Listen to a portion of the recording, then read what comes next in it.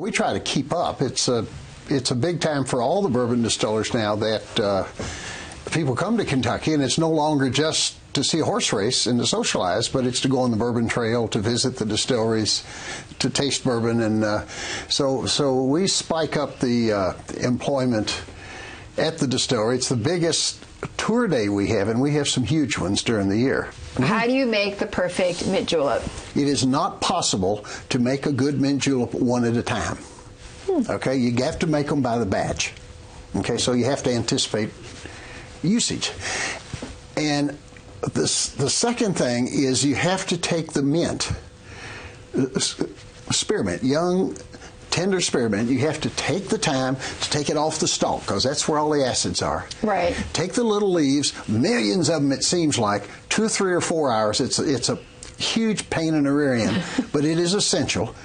Take a nice clean T-shirt that you've washed and make mint extract with that fresh mint. So that when you start with 3 liquids. Simple syrup, 1-to-1 simple syrup, good bourbon, and mint extract that you've made from... That you've personally made. Mint leaves. Okay. And you start with the simple syrup. It's about 6 to 8 to 1. And then the mint whiskey, you add it to taste. You read a lot about a bourbon shortage going on. Is there a bourbon shortage? Well, we'll say the same thing, and that is demand surprised us.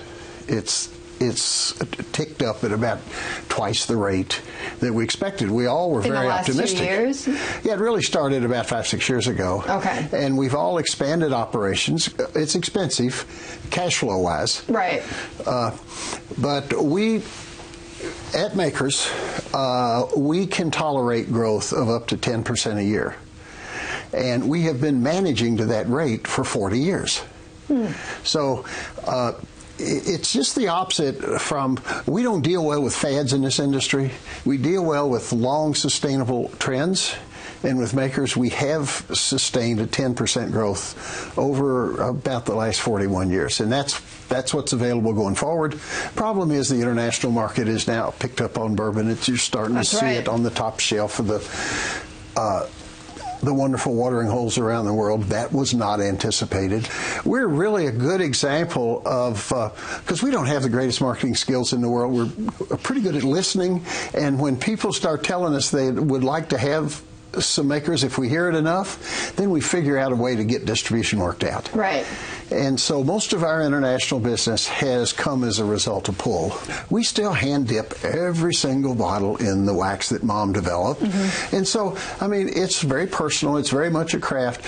And we think because there's so much authenticity and craft and heritage that this will stretch out for a long period, unlike some of the trends people like to jump on and then jump off. What goes into making Maker's Mark whiskey? I mean, what is the process exactly like? It's got to be corn. It's better if the water and the grain come from the same soil. So local grain's better. Limestone water is essential. That's why it's all in the same place. Limestone water, no oxide, ferrous oxide. And then you have small grains. Most use rye, we use wheat.